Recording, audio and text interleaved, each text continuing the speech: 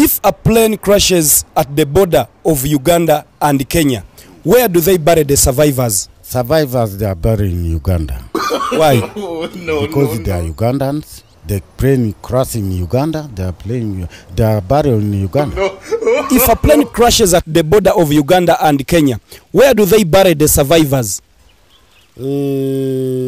That one's very difficult to understand because you don't know where the dead survivors come from, Kenya or Uganda. Yes. So what would you do with the survivors?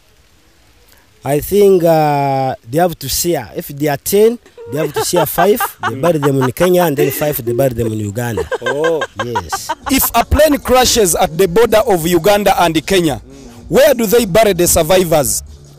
On no man's land. Why? Because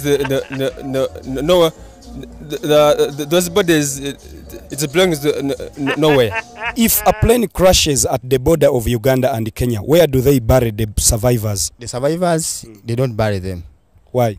Because they are not dead. Wow. If a plane crashes at the border of Uganda and Kenya, where do they bury the survivors? They can bury him at no man's land. If he has a passport, they can check which country, then they bury from that country. Who is Kenya or Uganda? Who is that person? The dead survivor. If a plane crashes at the border of Uganda and Kenya, where do they bury the survivors? The dead survivors must be taken back to their country. Yeah. Why? Because they are neither Ugandans or Kenyans.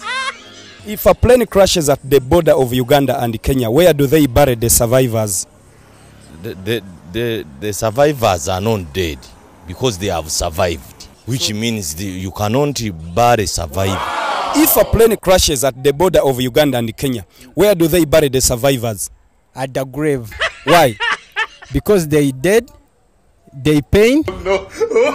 That's why they take him in the grave. If a plane crashes at the border of Uganda and Kenya, where do they bury the survivors? The dead survivors, they have taken back to the Entebbe airport, and then they bury them on the border, Kenya and Uganda. Why? Because they feel pain. Who? These dead survivors. They feel pain, and they need first aid. That's why they taken back to the Entebbe.